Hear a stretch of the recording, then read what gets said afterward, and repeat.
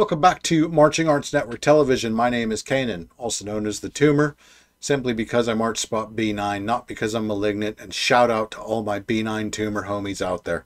Right, in today's show, we're going to have a look at, I think it's kind of interesting, and that is, well, first things first, before we go any further, let's address the elephant in the room. I'm recording this on the 4th of April, and of course, we had the very recent, very unfortunate news that the Cadets have filed for bankruptcy. The Cadets are no more. They're never, ever coming back. Horrible as it is, that is the fact.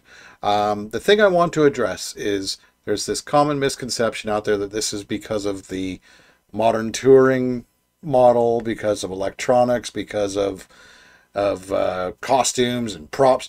This has nothing to do with any of that. And if that's what you think, then you need to do a bit of research and you'll find out that this is not the case. This folding is completely different than anything that's happened before. It is a combination of self-inflicted wounds with also laws the way that they are written.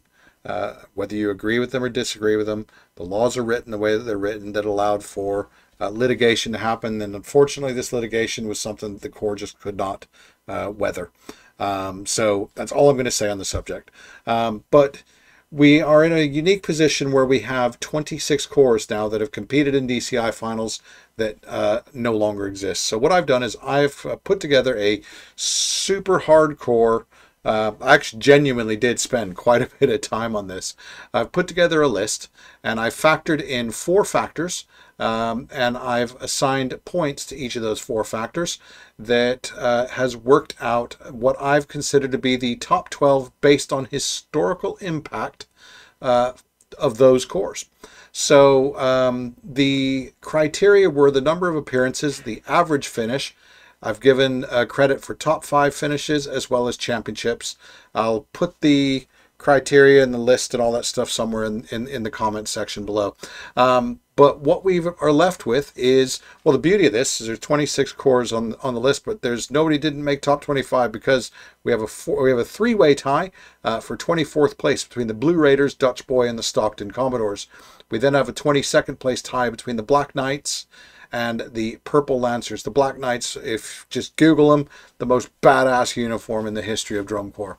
21st place, the Royal Crusaders. We then have a 19th place tie between the De La Salle Oaklands and the Des Plaines Vanguard. 18th place was the Seneca Optimists. 17th place was the Oakland Crusaders. 16th place, North Star. 15th place, Guardsmen. 14th place, Argonne Rebels, and in the unfortunate position of 13th place on the list that no Drum Corps wants to be on is Magic of Orlando. I'll bet you wish Grant Crocker got his way through that list as quick as I did. However, in 12th place we have the Muchachos, and the impact score for them was a 36.1. In 11th place with an impact score of 39 is the Sky Riders. In 10th place is the Velvet Knights with a 55.2, followed up by the Kilties with a 55.6 in 9th place. 8th place with a score of 66.5 is the Anaheim Kingsmen. So you think, how did the Kingsmen get on this list? They only made finals 3 times. Yeah, but they won it once, and their average finish was in the top 5. 7th place, the Freelancers with a score of 67, and that will be the cutoff point for today's video. In the next video, we'll look at in 6th place, Suncoast Sound with a 68.6, and then 5th place with an 87.8, the Bridgemen. 4th place with 144.2 on this impact score is the Glassmen from Toledo, Ohio. 3rd place with 151.9 is Star of Indiana. And now again, you might look at that and think, well, why are the Glassmen so close to Star of Indiana? Well, Star of Indiana was only in finals 9 times, whereas Glassmen were in 16 times. 2nd place, 27th Lancers with 176.2. And in 1st place, and if this doesn't demonstrate the impact of the loss of this corps, is the Cadets. Mind you, 2nd place was 176.2. With a score of 968.8 is the Cadets. 44 appearances, 34 of those in the top 5, an average finish of 4.5, and 10 DCI World Championships. That is impact, folks.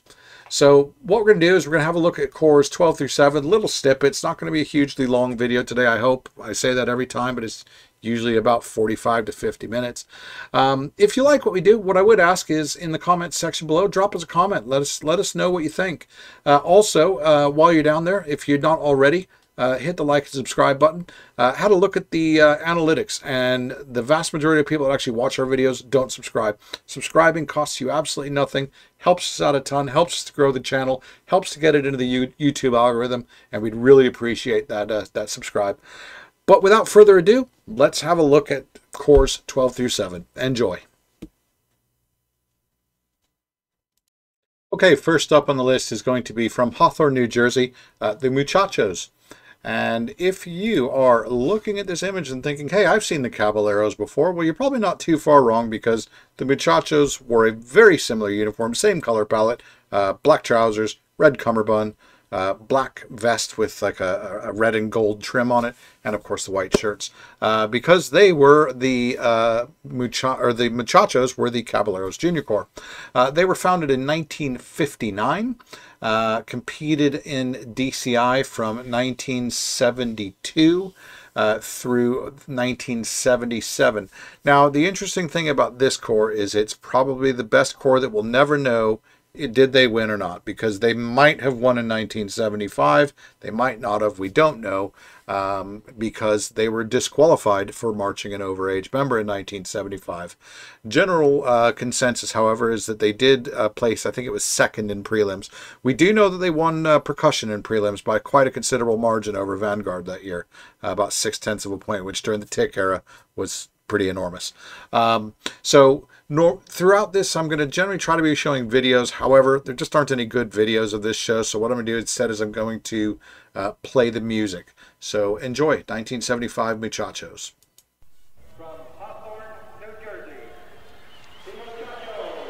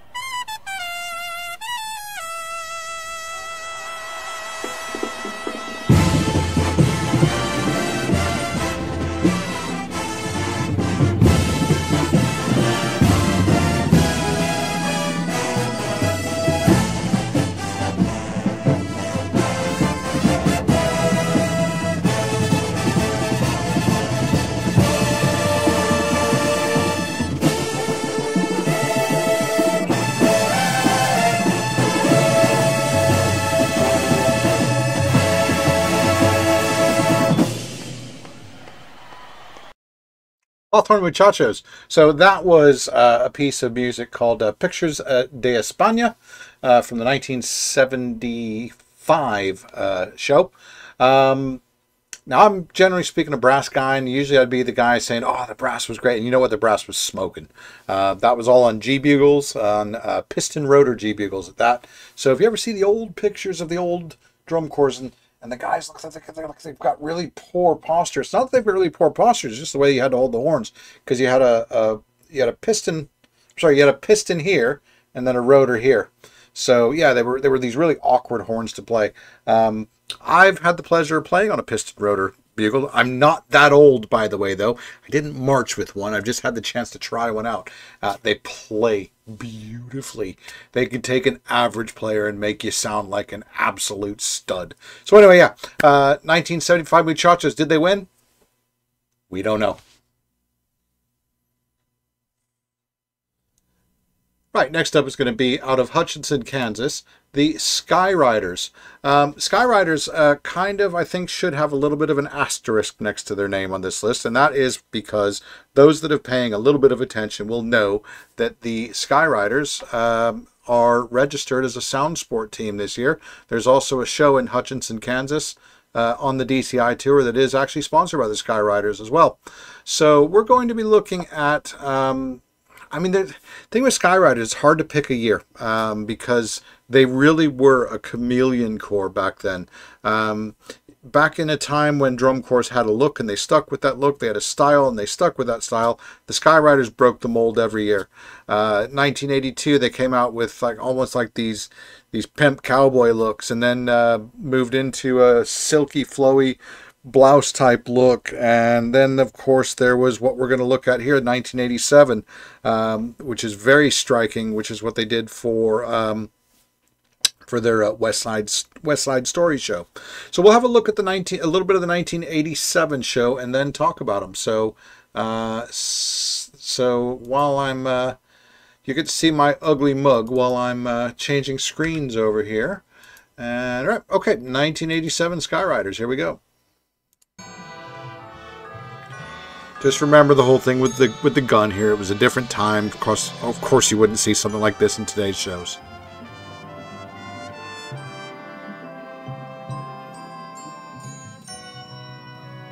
Back in this time, though, the Skyriders were really known for being storytellers, and their guards always were just really, really good and really great at telling stories.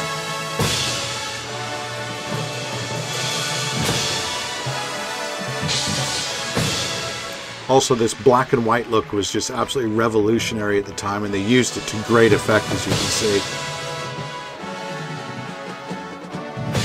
Everybody thinks the Cadets were the first one to do it. Nope, it was Skyriders, actually.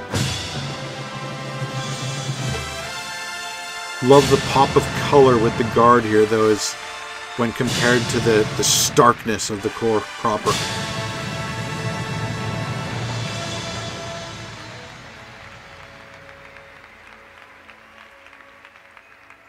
This was very much a color guard driven show, and they didn't hide that fact.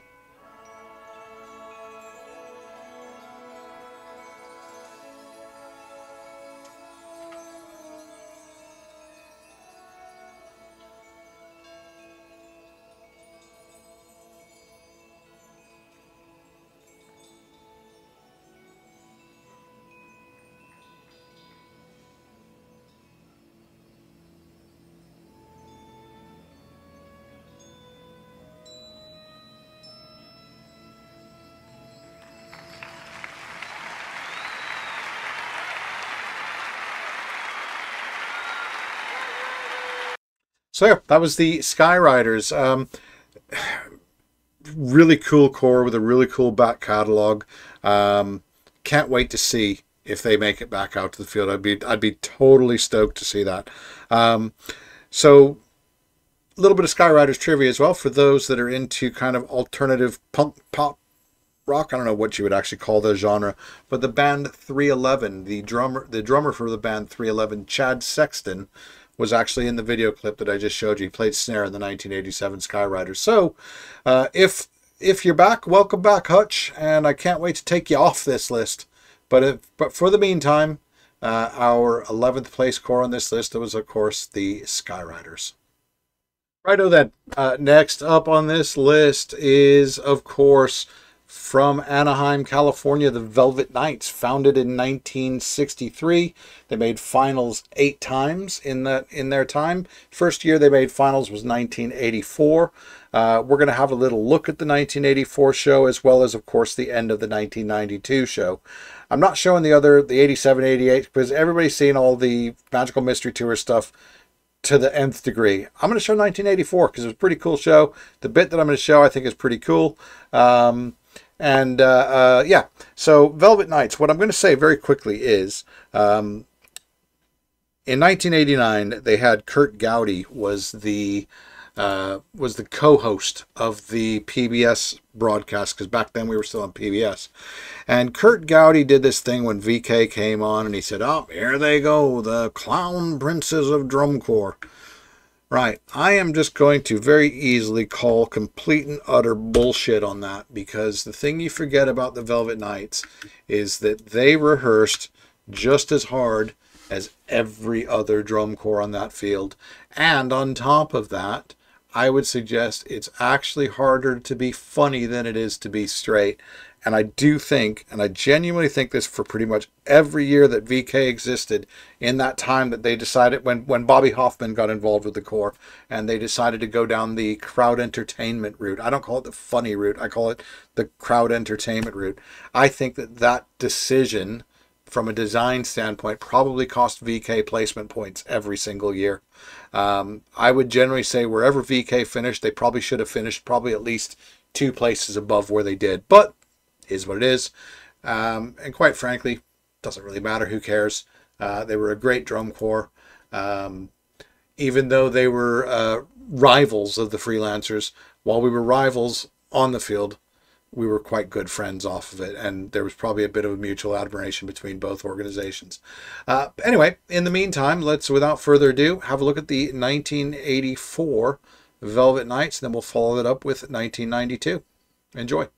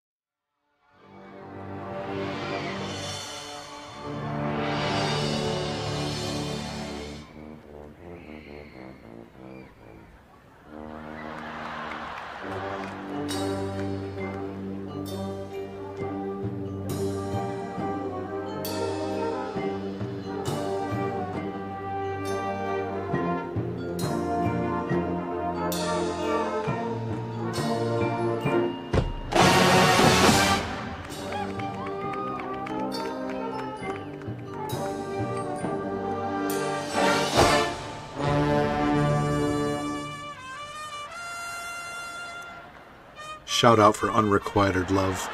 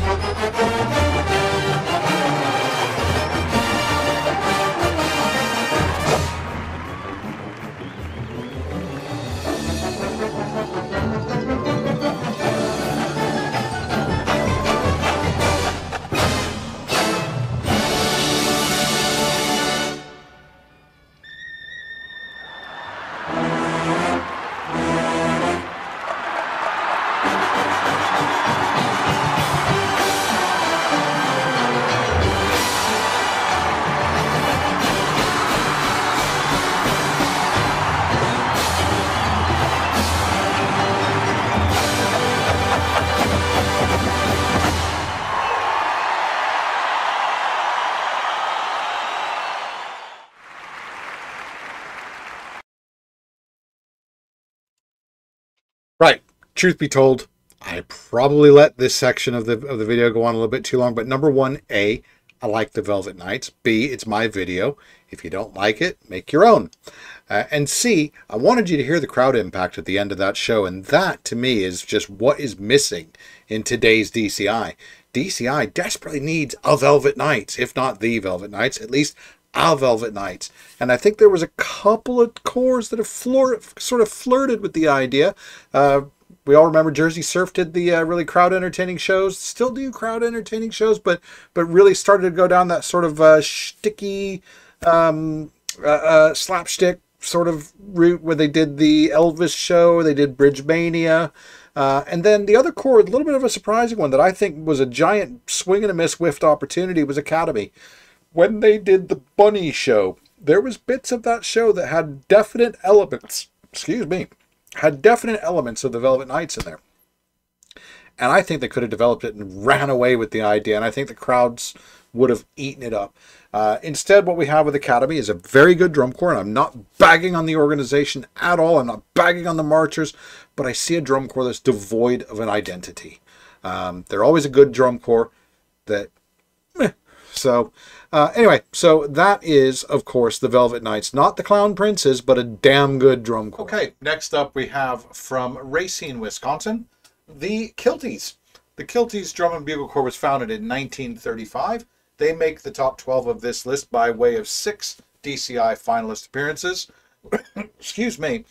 With a high water mark in the DCI era of 5th place, which they placed in 1973.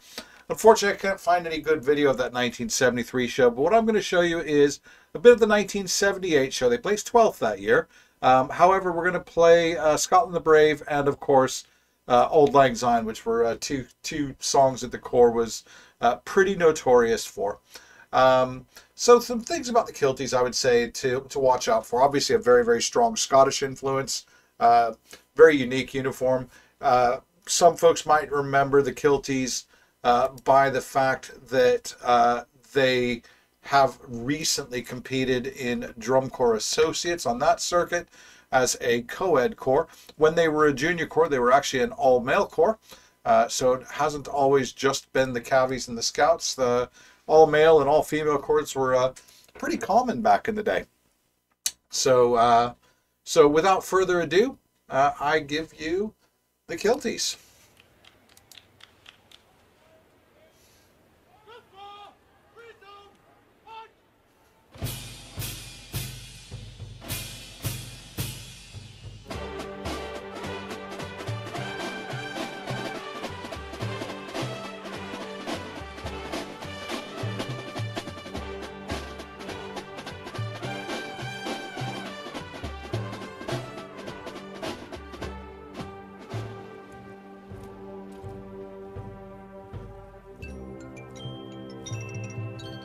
Uniform is absolutely no joke. I bet it was pretty complicated to just put on.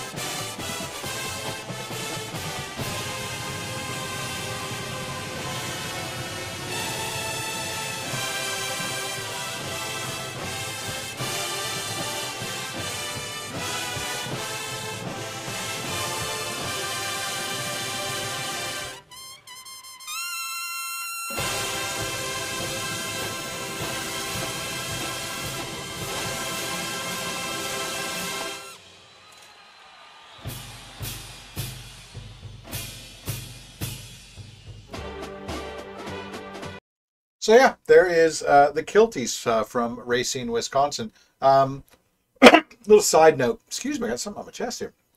A little bit of a side note. In 1990 and 91, or it might have been 91 and 92, I can't remember. I participated in the Drum Corps West and Drum Corps Midwest All Stars drum corps that performed an exhibition. Sorry, at the Fiesta Bowl parade in Phoenix, and we played that rendition of Auld Lang Syne. But we did that rendition of Auld Lang Syne with about 350 brass. It was wicked loud. It was wicked dirty. It was wicked fun to play. So I look at corps like the Kilties and like 27th Lancers, and some of the really more traditional corps that if you look at how they fared when the tick system went away. I look at those sorts of corps and I wonder if they were still around, how would they have evolved? And I do find that quite interesting. Could a corps like the Kilties have evolved into the modern style of drum corps, and what would that have looked like? But we'll never know, because obviously they're on this list, which means that sadly they no longer exist. So from Racine, Wisconsin, the Kilties. Next up on the list from Anaheim, California is, of course, DCI's inaugural world champion, the Anaheim Kingsmen.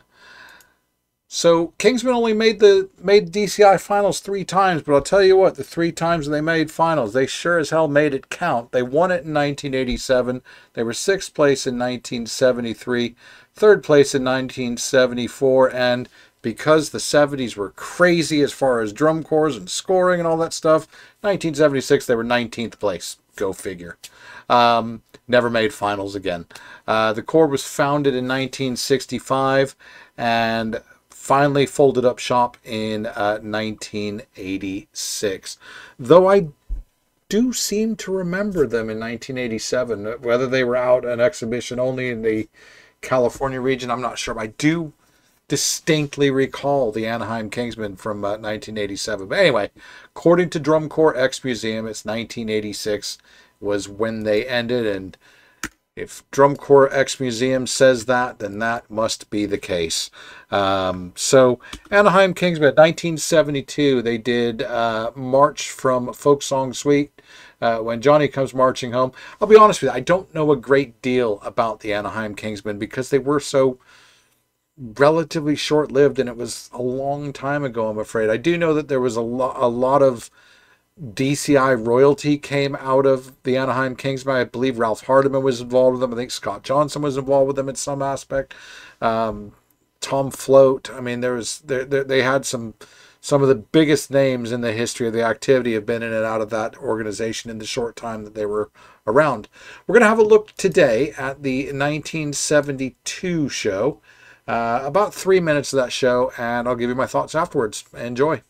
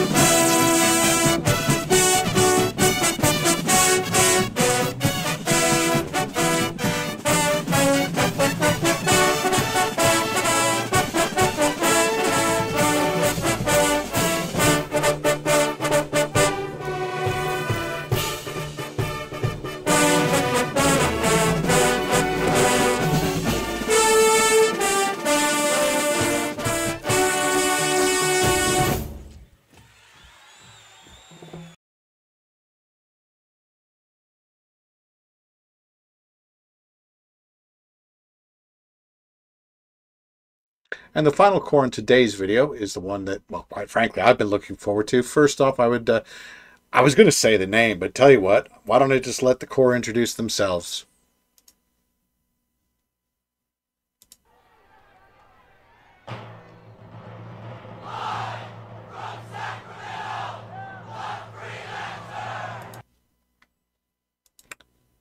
That's right, from Sacramento, California, the Freelancers.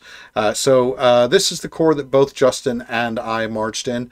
I marched in the corps from 1987 through 1992, and Justin marched in the corps from 1989 through 93 or 4, I can't remember.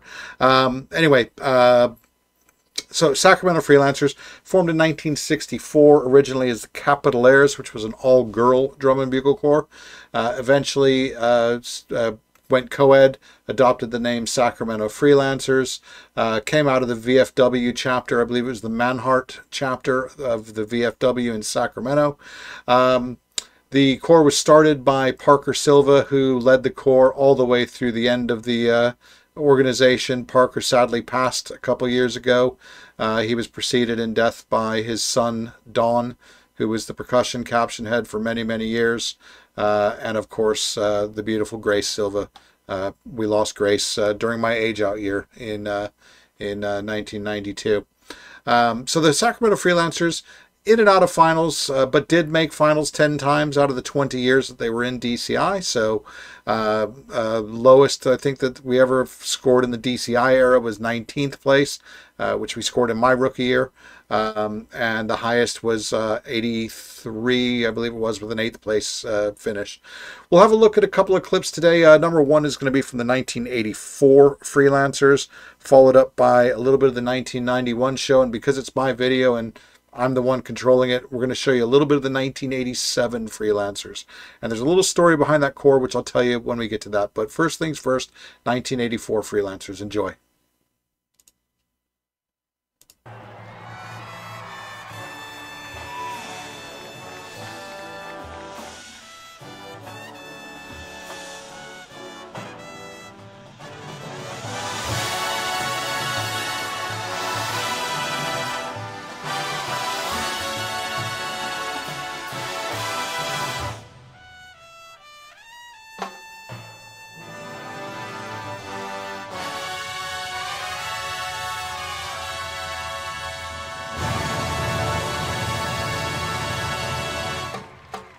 Just a very distinct sound. I called it the John Zimney sound.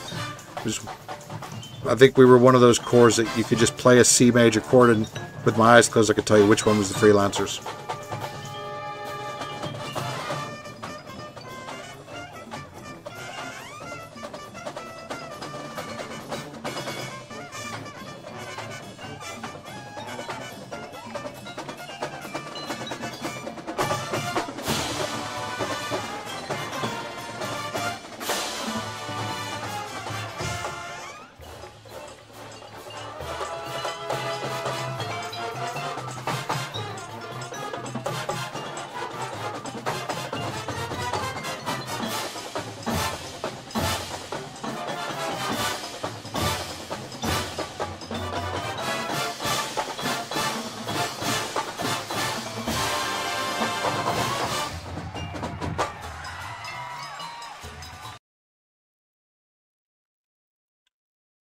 So you'll notice that the guard there was chucking soprano bugles around, and the reason for that is that the opening statement of the show, the entire color guard was on soprano.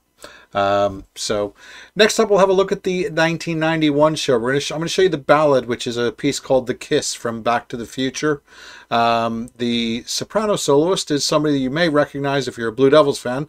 It's a gentleman by the name of Scott Stewart, who went on to march Blue Devils from 93, I think, through 95, something like that. Enjoy.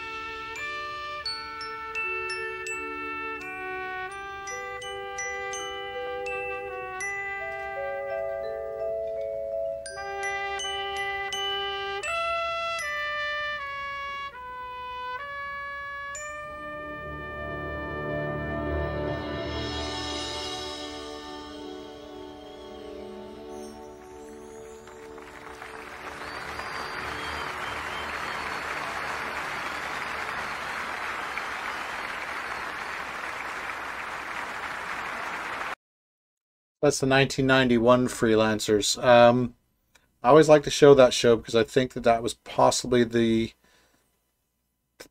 best horn line that the Freelancers ever had. The next little bit I'm going to show you, the final little bit I'm going to show you of the Corps, is from the 1987 show. And the reason I'm showing the 1987 show, yes, we came in 19th place. We were the lowest placing Corps in the history of the Freelancers. I think the Corps placed 19th one other time.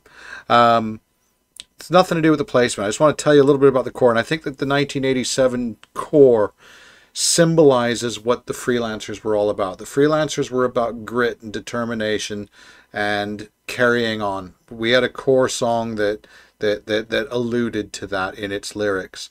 That being said, the Corps folded in 1986 and folded very late in the year. Folded in around May of 1986. And when the Corps made the decision, it was just because of money. When the Corps made the decision to come back in 1987, there was some serious questions whether there was going to be a drum corps that year because the camp turnouts said completely otherwise. We didn't even start learning music until March. We didn't actually put the first tiny bit of drill on the field until 10 to 10s, or what they now call spring training. Back then, that was pretty unusual. You started learning drill as early as you possibly could.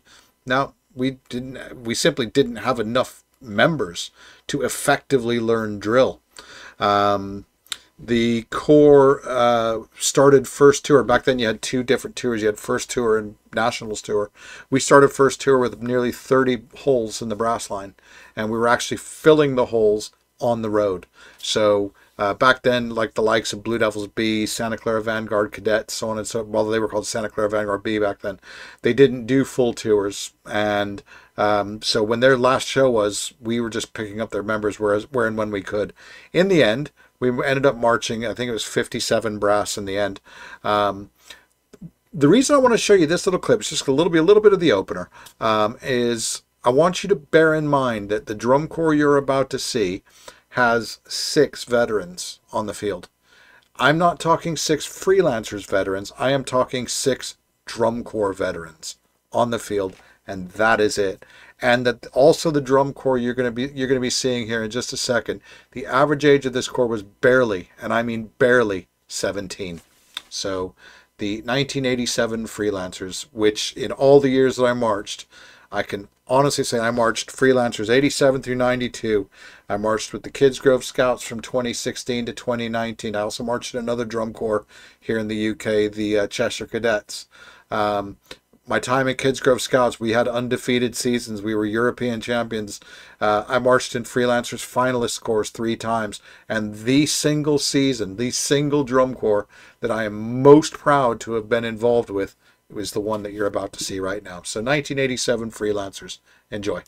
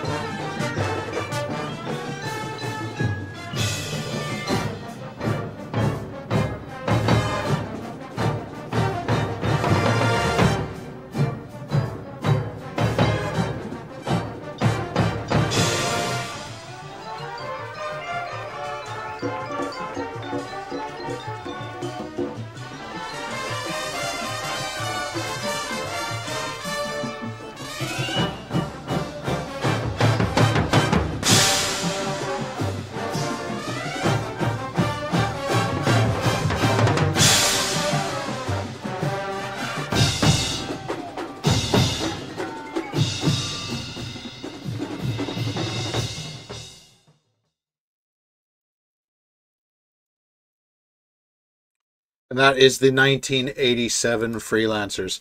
So that wraps it up for this section of the top 12.